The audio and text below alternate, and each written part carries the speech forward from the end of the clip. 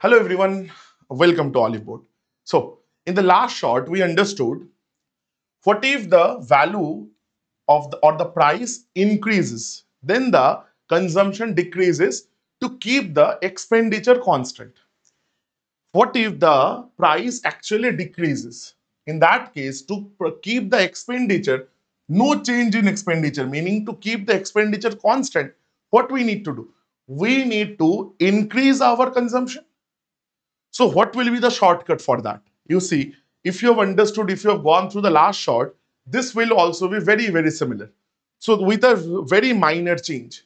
So the change is if there is X% decrement in the price, so consumption will go up by 100x by 100. So in the last part, if it increases, if the price increases, it was 100 plus x. In this case, if it decreases, it will be 100 minus x%. So if the price decreases, then the consumption will go up by this much percentage, 100x by 100 minus x. Chalo, let's use this directly in this question. In this question, the x is 15.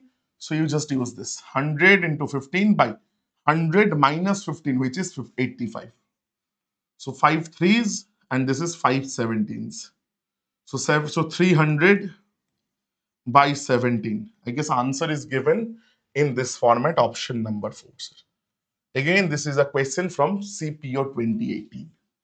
And I hope this is absolutely clear to everyone.